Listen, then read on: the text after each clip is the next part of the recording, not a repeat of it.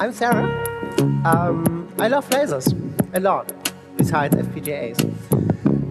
In the Fab Lab of Karlsruhe, which the Fab Lab is oriented at the ideas of the Fab Lab idea of the MIT, we got funding for a Lasersaur. The Lasersaur is an open source project. You can see it on the screen. It's a huge machine. It's this size. And I want to talk about it. I want to talk about what we've done,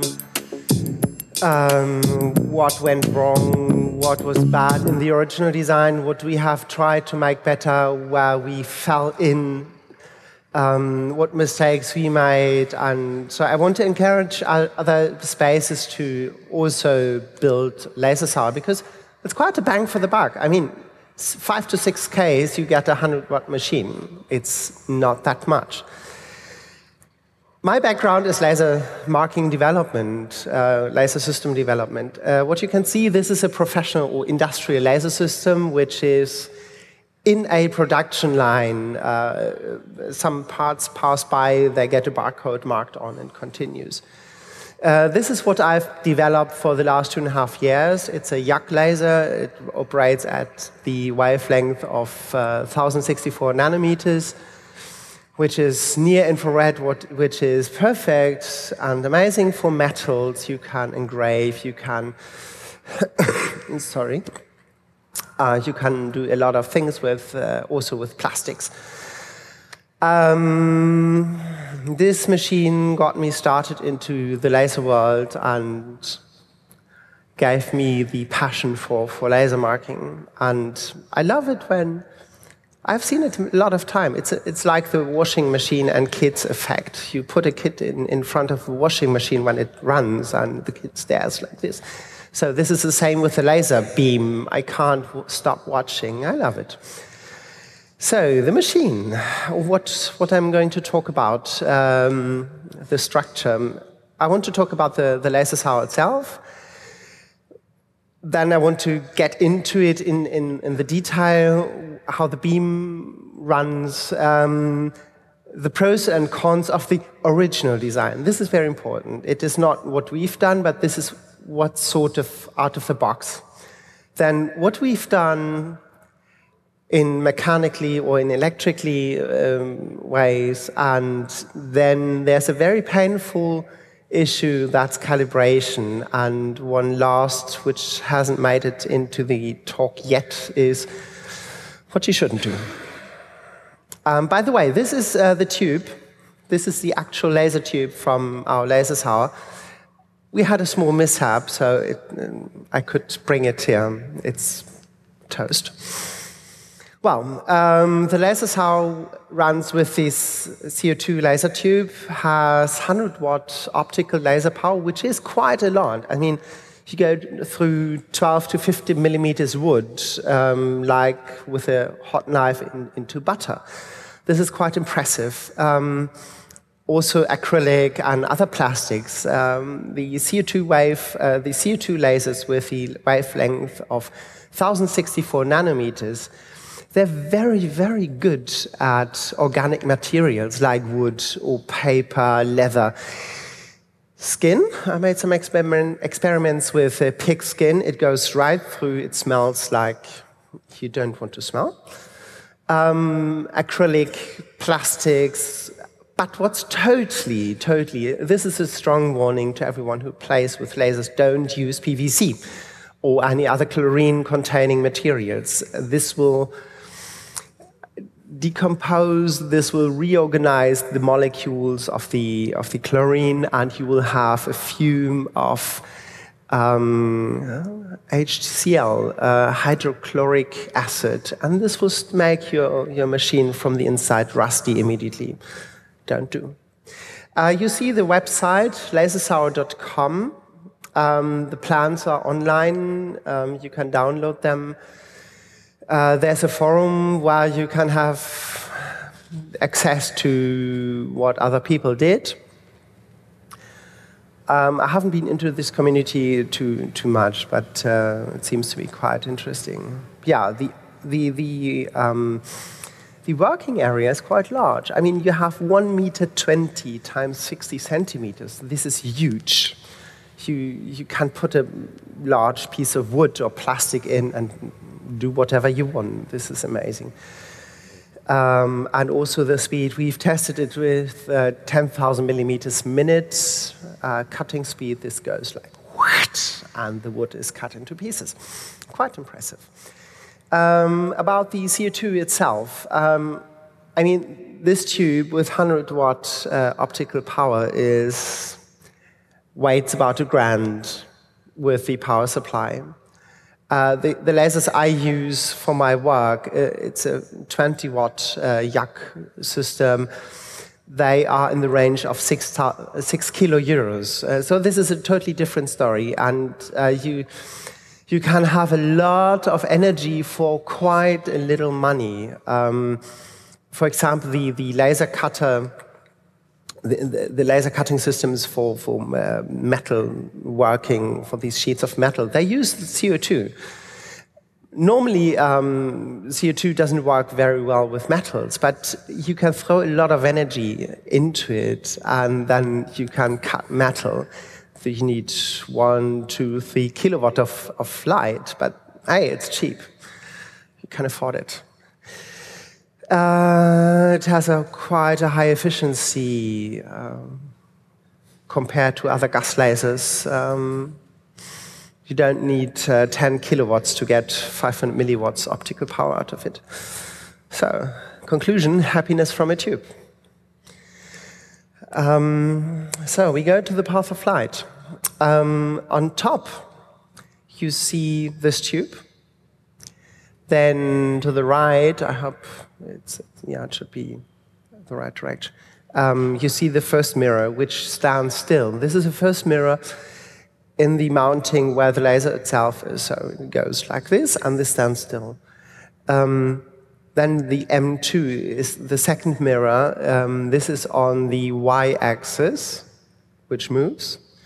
And the mirror M3 is on the x-axis. And this deflects the beam downside through the lens. Painful to calibrate, I will come to it later. But that you have a rough idea how the setup is. It is basically this classic plotter principle. You have the XY thingy going around. This is done by stepper motors. No, you don't need any big machines, any big stepper motors. You can have the small NEMA, I don't know, 17 whatsoever, to operate the system. So, pros. Not so beefy on the price. You can do it in your space, which is an awesome idea. You need to have 3, 4, 5, 6 people who know what they do. You need to have some electrically experience. You need to have some mechanically experience. Off you go. Buy the parts, build it yourself. We had a lot of fun. We had the mechanical group. We had the electrical group. I was in the electrical group because of my experience with laser safety. Yeah, and the user interface is quite easy. This is, in the stock, there's a board, there's plugged in a BeagleBone Black, there runs a web server which you access via browser and you put in SVG files.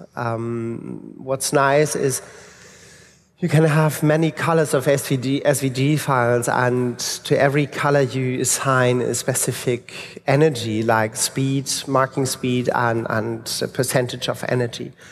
So you can engrave in the first run, then in the second run you cut out the drill holes, and in the last run you cut out the outlines. It works. It has its flaws. We try to mod. I don't know if we have it on GitHub yet. We try to implement to see how long does the job last. How long is the tube on? So we can see how much every user has to pay. We are right now thinking about €1 per minute, because filter systems are quite expensive, and the tube itself doesn't last till kingdom comes. Yeah, you can download the software. I don't have any screenshots, but you can tinker with it. It runs on, it's a Python thingy running. I'm not into software, I'm a hardware person. So, coming to the contrary sides. First of all, it has no z-axis, no electrical z-axis, or z-axis. You have this honeycomb aluminum flat bed where you put your material on, and then you have a tube which is too far. Oh, thanks. On the left-hand side, right-hand side picture, you see the third mirror, you see the head where it is basically a tube with a holder, and you can adjust the tube. And this way you can adjust the focus, which means you can have sort of a z-axis. But this is only about 50 millimeters. I've seen other machines where you can adjust the height of the table electrically. Some have done, you can tilt it, which is very nice. But the design of the Lasersaur doesn't have it.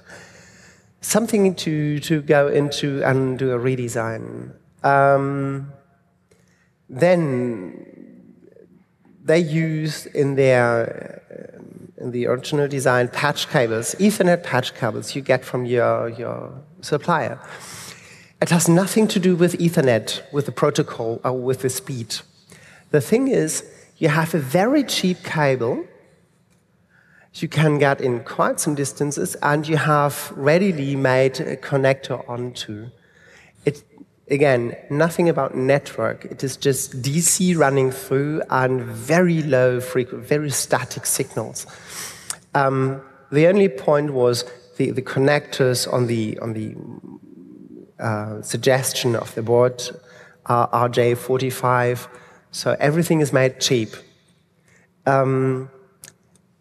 The con of this solution is the cables are very stiff, and if you use it in a drag chain, you go backward and forward and backward and forward. Try it with a network cable. Do it 100 times, bend it, and you will have a cable break. Some mechanical details were not so nice. One we realized is that it can flex. It has no diagonal stiffings, things to stiffen the whole frame. So if you lift up one side, it goes like this, and it is not adjusted anymore. So we had some problems in the lab because it's an old slaughterhouse, and we got the cooling room. And the floor is not flat, it goes to the middle of the room where there's a drain. So we pushed forward the laser, did our adjustments for a couple of days, and yes, it works. And we pushed it back, and nothing worked. So if some of you are mechanically experienced and know what you have to do, then yeah, don't use this original design. In the suggestion, they left open how to handle the air. When you cut with a laser, when you do anything material processing with a laser, you will have fumes. You will have small particles. They are just there, and you need to get rid of them. The easiest way is you have one hole on the other side, and you have a fan on the other side, and it just sucks the air through. We did it basically this way, and we got a lot of vortexes going around, and it is like in a snowstorm where you have in one end of a house suddenly, in German it's called Schneewehr, a lot of snow, and the other side there's no snow and just by the wind. So you have a lot of dust in the machine, which is in one corner, and the other area, it's nothing, and the mirrors are dirty, and so there's a lot of room for errors. We haven't figured it out yet perfectly. It became better. We have another fan with, I don't know how many cubic meters per hour, I think 1,500 cubic meters per hour of airflow. This makes it a bit easier and makes it a bit better, and we have a filter system. But realized when the filter becomes clogged, the airflow isn't that much anymore, and we start again having these vortexes. So there's a lot of room to think about. Yeah, the original design doesn't care about the EN 6850, which is the standard, the European standard for laser systems. It starts with the emergency stop switch. It continues with an interlock circuitry, and it is not safe. You can't use it out of the box. You can use it alone, at home, in your basement, or in the garage if no one else comes. Then you can do whatever you want. But not as soon as there's more people involved who might also not know about lasers. So that's a bit weak. I mean, they come from America. This design is American, and I know these standards are quite strict. They're similar to the 6850 norm standard. They should have followed it. So this is one of the mechanical things. When you see, this is the holder for the big boom, which goes in y-axis, and there is this other piece which goes in x-axis. There are 3 long screws into the extruded aluminum profile, and they're quite long, and after some time of operation, we realized it got a bit loose. And these screws, they warped a bit. So suddenly we could turn this boom, and immediately you have fun with adjustment of the beam. So room for improvement. Then it comes to electrical. Yes. We had the problem that when you switch on the laser source and you fire, the beagle bone, the integrated beagle bone black crashes. And we didn't know why. And it was on some days it was okay, and some days it was really bad, so you make a single shot and everything is crashed. It took us a while. I grabbed my oscilloscope from work and connected it to the pulse width modulated output from the beagle bone via an AVR, which does the G-code interpretation into the step-dir commands and into the PWM, pulse width modulation, to the laser source. And what you see on the bottom line, the pink one, is the signal that I saw on the PCB going out to the laser source. At first, you see it is a 5-volt logic. It looks nice, and then we have a lot of bursts going up and down, minus 5, minus 7 volts, and plus 10, plus 12 volts. I forgot the other traces, and we realized the power supply is sort of firing back. There are a lot of EMI problems. So the power supply fired back, and this is what the pink line is what comes out of the AVR. And so it goes back on the AVR and makes the AVR crash. Yeah. I don't want to talk about e-waste out of the box. No, I'm not going to talk about e-waste out of the box, but it comes close to it. By the way, this electronics, this stock electronics, is done. It is open source. Yeah, that's fantastic. Let's do open source. And have no clue about what we do. It's done in fritzing. if anyone who knows about fritzing, you can have, it is very good if you have a breadboard, if you have 3 resistors and 2 LEDs and connected maybe to some embedded board. Go with it. That's fine. As long as you have more and you do a larger schematic and are crazy enough to make a PCB out of it. No way, don't do it. You can't click like in other EDA programs like Eagle or CAD or whatever. You click on a trace and it's highlighted and it says which name it has. On fritzing, you click on it and you just see it is just highlighted between 2 junctions. And there is no consistency between the schematic and the PCB itself. And I had to connect this board. We had difficulties with the time. We had a deadline. The Lasersaur was a university project or Institut für Technikfolgenabschätzung. It was a scientific project, and we had a strict deadline. So we couldn't develop an own board. We had to use this, and we had to live with it, and I had to connect it, and I got so cranky so many times. I was close to throw it through a closed window and smash everything into pieces. Painful. So enough of a rant. Yes. So what you see on the left-hand side is, so I did try to bring it into Eagle to make the pictures. What you see is basically how it looks like. You have the AVR, you have 2 wires, 2 traces to the RJ45 connector, nothing else. No protection, no nothing.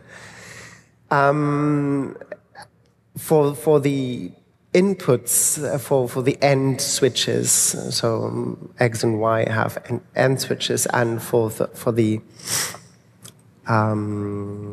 big door, you have also switches. For the end switches, at least you have a pull-down resistor. So this is something I wouldn't consider to publish. Because the solder stop was black, you couldn't see any traces, and with a loop and a lot of guessing, I put in an inductor against EMI distortions. I had the capacitor and the Zener diode to at least cut these tremendous, enormous over and undershoots, and it works much better. Still, this is a workaround, and it was a lot of work to get the SMD components onto this board, and a lot of scratching, of cutting of copper traces, and so no fun, really no fun.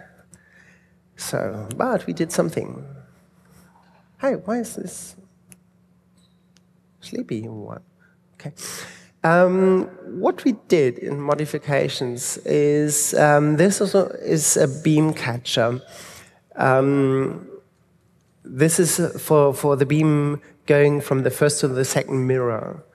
In case the first mirror is not adjusted, you don't know where it's going to shoot the beam. We have this ceramic tile, so that if you don't hit the second mirror spot on, the beam doesn't go somewhere else. So if the hood is closed, nothing will happen. It is acrylic, and acrylic is, for the unfocused beam, is quite safe. You see what happens, you smell it, it works. But we use the ceramic tiles on many places. Just nothing happens if you shoot. We also use the ceramic tiles on the floor. We first had Captain. Captain is a fantastic material. If you have a PCB and you go through the solder wave and you want to, you have some holes you don't want to be filled with solder, so you have this Captain tape and you stick it onto and nothing happens. Very thermal resistant, but not good for a laser. And someone had the idea, it wasn't me, oh yeah, let's let's stick everywhere, let's stick Captain on it. And when you shoot with a laser, it makes funny things, funny fumes, and toxic thingies. So we use the ceramics. And what you can see on the floor is where the laser was going on cutting through wood. You have compressed air through this tube. There's a lens, and there is the nozzle, and you put in some compressed air so that no fume goes onto the lens to make it dark, and to blow away all the fumes and to cool the spot where the laser beam goes into the material, that nothing ignites.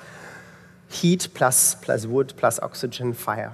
So it goes through the wood and leaves some traces on the tiles. Quite impressive. So what else did we do? It's a bit tricky to see, but we did a beam labyrinth. When you close the hood, according to the original design, and you open it a little bit, there's a possibility that the beam goes through and goes into a room where you stand. So it's just an aluminum angle we screwed on one of the extruded aluminums. Just sort of make it safer.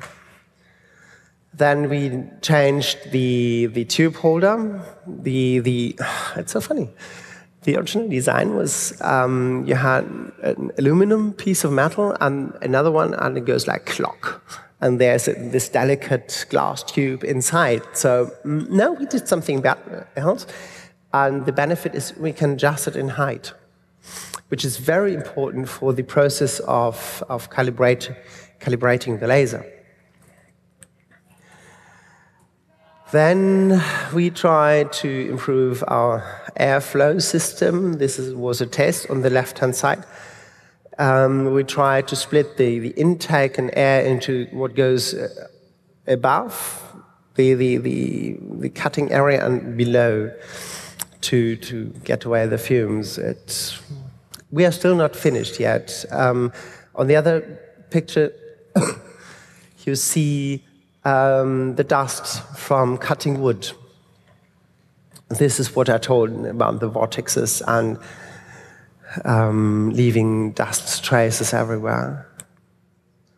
So then we did, when you operate a laser and do some material, you cut through something, you will have, or engrave it, you will have a lot of dust, and this dust can be very toxic, and this dust can be smelly, can stink, and you don't want to let it go, you don't want to have it in your lab or in your space, and you don't want to let it out unfiltered. So we designed a filter system which has 5 stages, going finer and finer until the 2 black things are this way, are active carbon filters, which tag out, which filter the last smelly bits and pieces.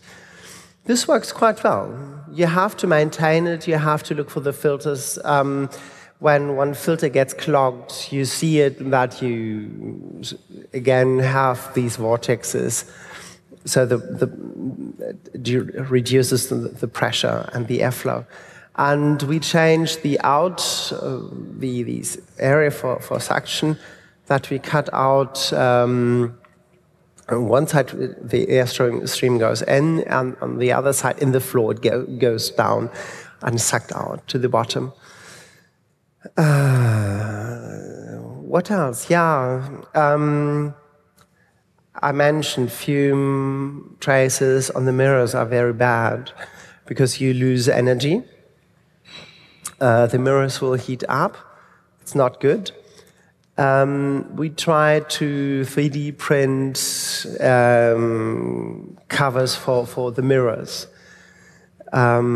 This is one of our latest iteration with this long glass tube. If someone has a better idea, so please, I'm open to any suggestions. It makes it a bit better. We have less traces on the mirrors. On the left-hand side, you see the original design. It is just the mirror holder and the tube, and you have a lot of air and space around for any dust and any fumes and any smoke. It gets a bit better. We are still not at the end from where we want to go. So electrically, we made some electrical changes. We haven't changed the board, the electronics board yet. It is still in discussion. We have a lot of ideas floating around, a lot of different theories how this laser has to be made. But we did some changes compared to the original design. Pardon.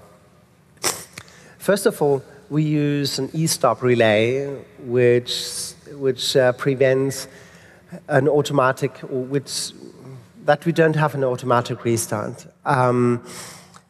So you do something, you hit the e-stop switch, the beam will go out immediately, and the motors from the X and Y axis stop working immediately. It is not emergency off. It is an emergency stop. So the PCB, the electronics still is alive. You get data back, you can do something, but it is, the idea behind is that the dangerous thing is shut down, not the machine itself, just the dangerous parts are shut down. Our relay is from Dolz. We got it from eBay for affordable money, and it's something to do. We made an interlock circuitry. Interlock circuitry means that if not all the conditions are fulfilled, you can't have a laser beam. So if you interrupt this interlock circuitry, like you open the hood, or the door, then the beam will go off immediately. So it is, you can do it laser job, and while the job is running, you open the hood, and the beam is stopped immediately. And the X and Y continue working, doing their thing. You can put away something, what you've forgotten, you can close it. The beam will continue. So also when you switch off the chiller, I will come to cooling later. That's the reason why the tube is here. And also the air system. The compressed air which goes into the tube is within the interlock circuitry, and as well as the suction system. So you simply don't want to have that fumes in the system. We did it once. I don't know how it came. We had it once. Someone came up with a big piece of acrylic or whatever polycarbonate material. Can we just do a quick cut? I don't want to use a table saw, circular saw, whatever. Yeah, sure. Put it in. It was still in construction. Close the door, and we haven't had the extraction in the interlock circuitry. We forgot to switch on the fan. And immediately the chamber was filled with this yellowish fumes. And it took us half an hour in wintertime to get all the smoke out of the lab. You don't want to have this. And we changed from these patch cables, which are easy to break, to something nicer. So we actually used Ölflex from Lab Cable, which is a very nice cable, which is very suitable for drag chains. You can go run back and forth a million times. It doesn't break. Very, very thin, very fine, flexible, thin wires. Excellent cable. No, I'm not related to Lab Cable. This is our electrical, this is operating pan. On the right-hand side, you see the main switch for power mains, the chiller switch, air, and for the laser source. And you see the e-stop switch, and the green button is the release, the e-stop relay. So process is you switch on the machine, then you open the padlock, which we use according to EN 6850. You need to have, for a class 4 laser system, you need to have a switch, a key switch, or a numpad, or something like that. Only people who are allowed to use the laser actually can use the laser. So remove the laser, the keypad, no, padlock, release the e-stop switch, and push on the green button, and you're good to go. And when you actually want to do something, you switch on chiller, which is quite, the chiller is quiet. You switch it on right after you switch on the machine, and then air is quite noisy. You just switch on air when you actually want to laser something. So there is sort of an e-stop functionality on the web front and on the website, but it has nothing to do with an e-stop, with a series e-stop. So in panic, when something goes wrong, you don't want to click somewhere and find a button. Where was the button? Where was e-stop? Up top right corner. Okay, let's click. Oh shit, missed. You want to have a series one, and it stops the danger immediately. So then we ran into these troubles with the EMI problems from the laser source. And we had the idea that our beagle bone was defective, that something destroyed something on the board. It is just 3 volts tolerant, the IOs, and if there comes something more, it is very itchy on this issue, then it dies. So on the larger piece, you see the AVR and the rest of the electronics, which does the G-code interpretation. And this is connected via our receive and transmit. It's a standard serial connection on TTL level. And then it goes to the beagle bone, and then it goes via Ethernet to the outside world. And we took out the beagle bone, and we have another embedded ARM board, and we simply replaced it. This works.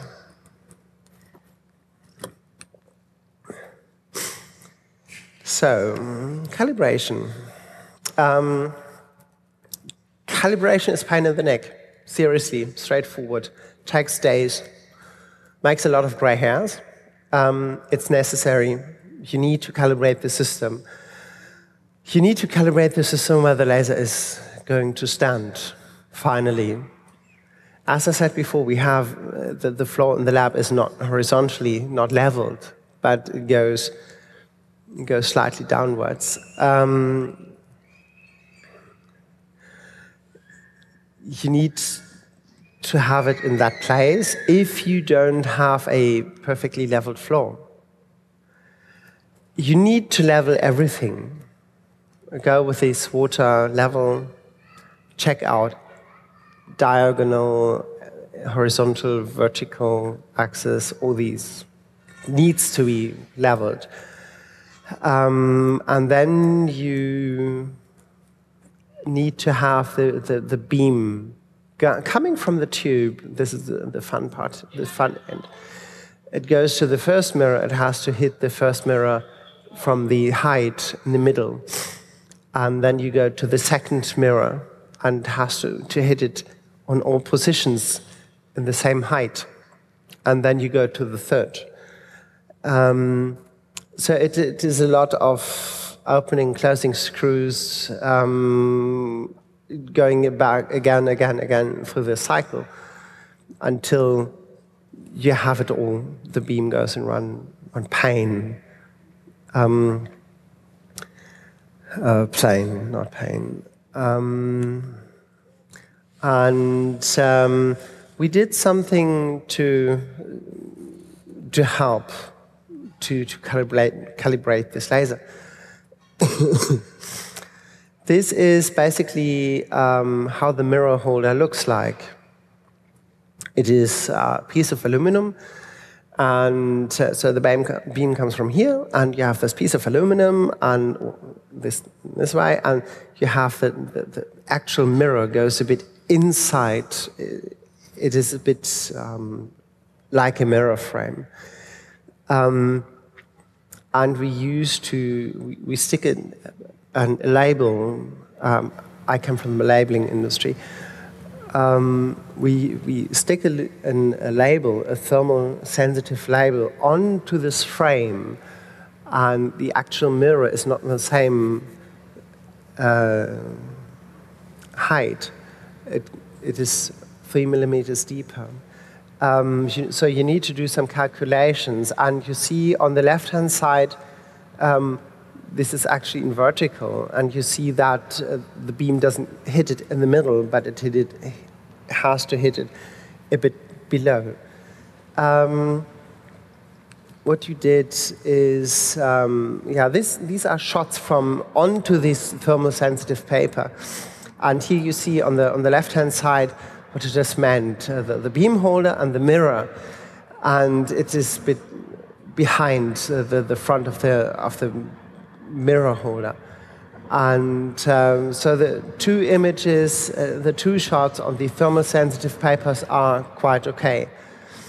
So we stick this paper onto the mirror holder, and with a fingernail or with the back of a knife, we just mark it. So this is this soure circle, this funny polygon, so that we then have a tool. It is printed on foil, and on the right-hand side you see this. It looks like a fingerprint, but if you center it on the spot where the beam hit the paper, you can see how far off you are from how far you have to adjust the mirror.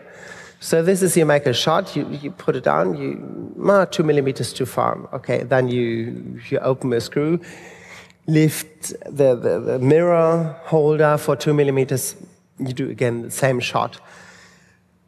Takes days. I want to put these files on my website and also as a file on the talk.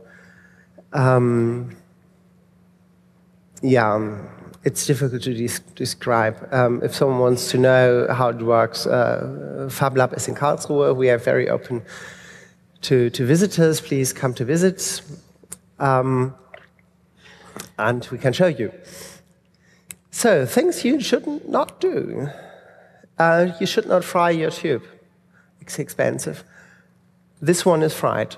Very simple reason, totally stupid reason. The chiller is a system. It has a water pump. It has two water pumps, so it's redundant. It has a cooling system with a compressor and everything. It is a fantastic machine. But if the plug,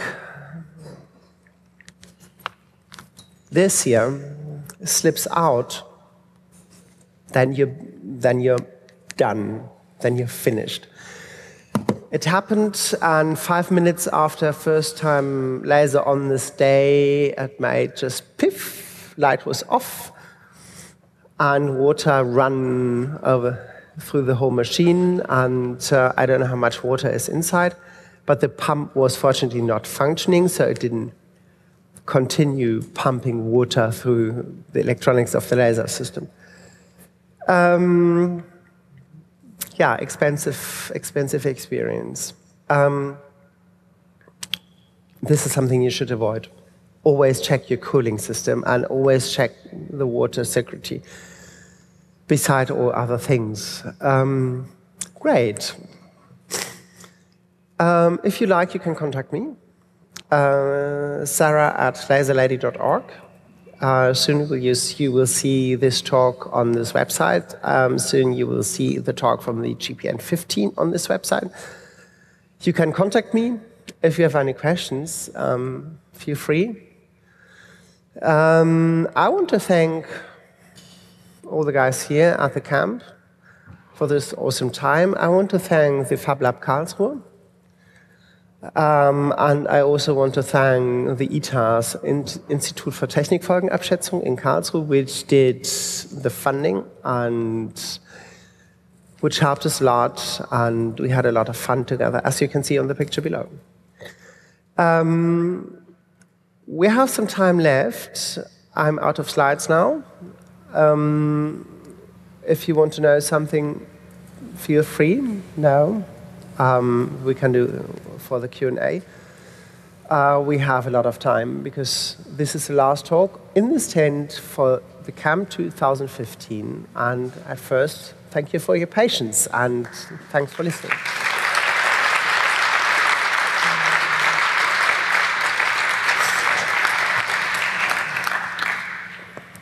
And Woodstock is doing the Q&A. Okay, thank you, Sarah. We have some people here. I'll start over on my right.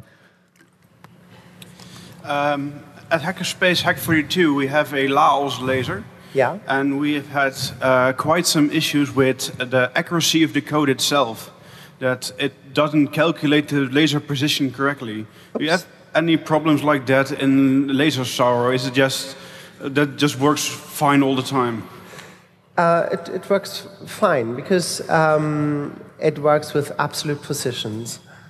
When you switch on the machine, you have to run the homing cycle, which means it goes in X and Y axis. On the top left corner, there is 0, 0. So it goes to the first end switch and goes to the next end switch, and then it knows here's 0. And then you can do whatever you like, and it knows where the head is. Was it your question? My question was that with Laos you could get, for example, you do an entire run and you go back to the 0 position, but it's not exactly at the 0 position. It makes a small error but during the cycle. Ouch. No, this doesn't happen with a Lasersaur electronics. Sometimes it really happens that you can do a lot of things with parameters right or wrong. So let's say you go through 3 millimeters, would you choose 1,000 millimeters speed? And let's say not to treat the tube bad, you go with 50%. And then do your run. And afterwards, you see if it goes through or not. And you have the feeling, no, it didn't work. Then you can do again the same run, the same job again and again. As long as you don't touch anything inside, like you move the piece of wood, nothing happens. It goes exactly the same contours, exactly the same traces. But I wouldn't recommend this hardware very much. Yeah, we've used the Laos hardware, and the hardware itself is basically, from what I hear from you, in quality roughly the same as the Lasersaur. Okay. Also, no inherent safety in it at all. What we're going to do is, as I mentioned before, we want to do our own laser board. With my experience in laser safety, there will be an FPGA for all the safety circuitry and some more benefits. What we actually want to do with the laser is doing big data. We want to monitor the temperatures of the mirror of the tube, of water in, water out, water flow, how many times or how long the laser tube is running, and this and that and that and that. And we want to integrate it into our lab net and store the data on a server so we can see slow changes, for example, in the temperature of a mirror, so we can see, well, it's time to clean, or so we get some more experience, more data for having experience. Yeah, the Laos, I heard the name Laosbot, maybe I have seen it, but I can't remember, but it's, if you say it's the same, no, I don't say it. If it's the same type of board, there are some others. Smoothie board, I heard, should be okay. It supports also lasers, but they all don't have these laser safety circuitry. Was it? Yeah. Did I answer your question? You answered it fine. Thank you. You're welcome. Okay, and we have another question over there. Hello, I'm Lieven Standard, Fab Lab Brussels. Thank you for the interesting talk. Another Fab Lab, yes. Yes.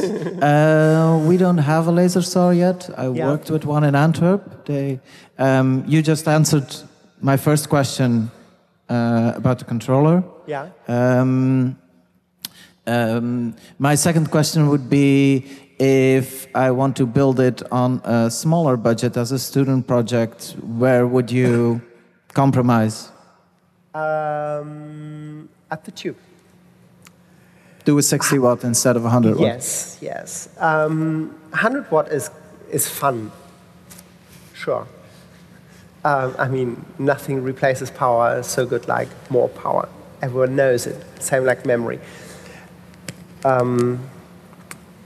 But you can do a lot with a 60 or 50, sometimes 40 watt tube.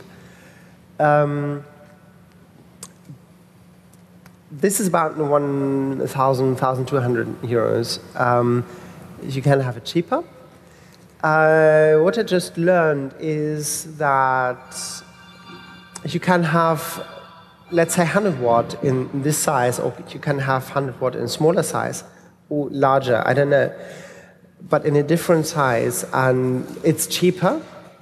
But the beam quality is less, it's not so nice. I mean, you have seen the images on the papers, the small shots. It was just a small shot with very low energy on the paper to get this, to get a bit, to see where the laser beam goes.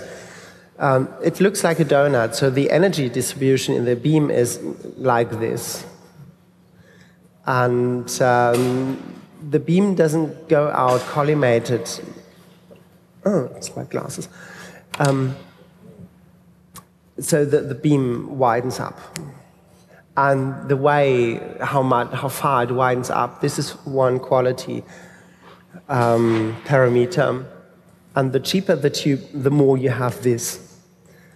I would go with a high quality but less energy tube. You want to have a high quality, or you want to have the beam as good as possible. You can have a lot of energy, but if the beam is crap, then you have problem adjusting the system and makes no fun. And you can compensate less energy with slower motion of the head.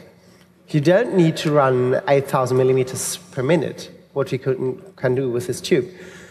But then you go on 2,000 millimeters, or you go with 100, or whatever. I would save the money on the tube, get a good quality, but you don't need that much energy. And I think there is no linearity in how big the machine is.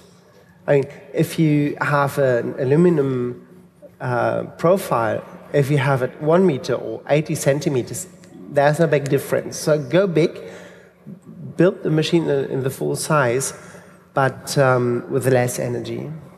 It doesn't hurt. Yes, thank you. You're welcome. Okay, then we have another question over here. Yeah, please. Hello, my name is Arvid, and I wanted to thank you for your nice talk. It's very interesting. We in our hackerspace are planning to build Lasersaur 2. And so I wanted to ask, we are not really sure how much it will cost us. So I wanted to ask you, how much are the costs only for the materials if you doesn't broke anything? And the second question is, how many people were you to build that up, and how many man hours, or woman hours, sorry, you put into it? Got it.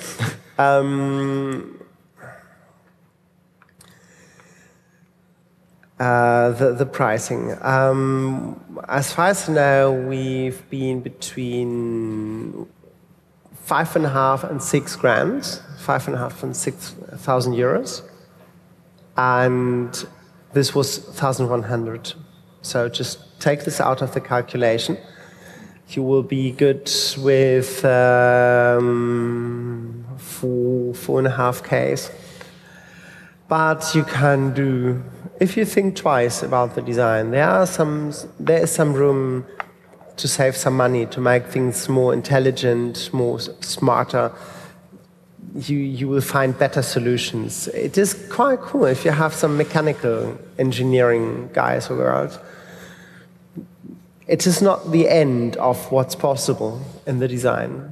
And yeah, find another board. Sorry, I forgot the two last other questions. The second question was how many hours you put into the project until everything was running. We had 2 building weekends, meaning we met on Friday afternoon. We had the mechanical group and we had the electrical group. The mechanical group had about 2 weekends building, which means beginning Friday afternoon, working till late night, 2, 3, 4 o'clock. Next day, Saturday, meeting in the morning about 10.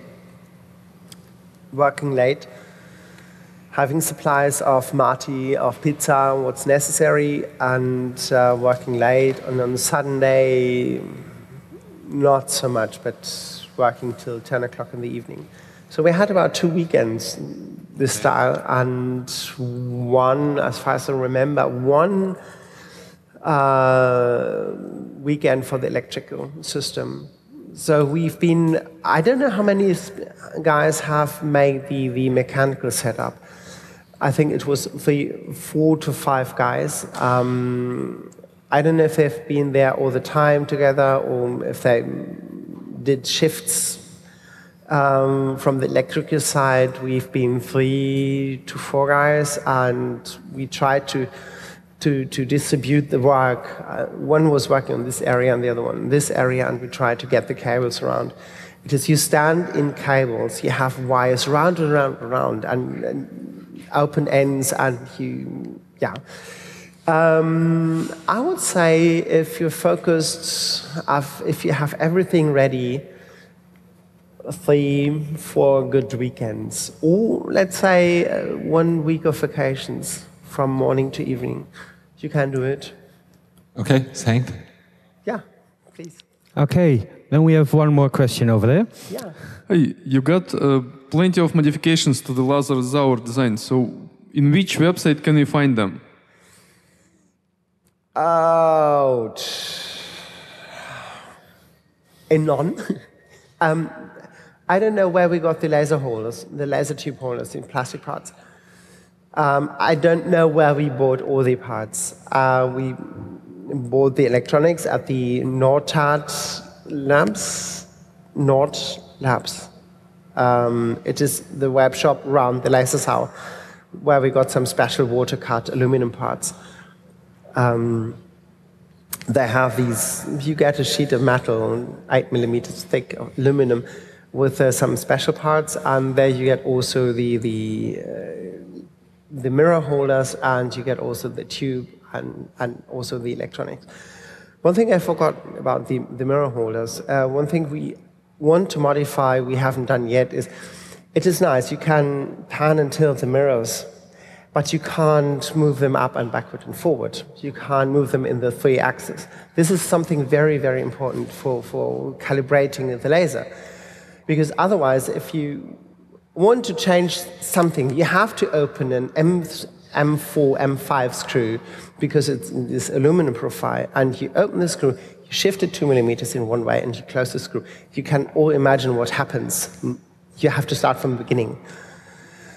We haven't found these mirror holders yet, but we got a lot of from this Nord Labs web shop. The electronics we're going to build, we will publish open source, of course, but I don't think we will sell them. Maybe we sell the PCBs. I don't know. It's not decided yet. And eBay is a fantastic source. This emergency stop relay is from eBay. The 3 switches or the 4 switches are from eBay. The emergency stop switch was from eBay. You have to look. Okay, and on which website you plan to publish source? First of all is fablab-karlsruhe.de. This is where I live. This is my space, and then it will, I guess it will be published on GitHub, something. Thank you. You're welcome. I think that concludes the questions. There's no more. Okay. It's really over then.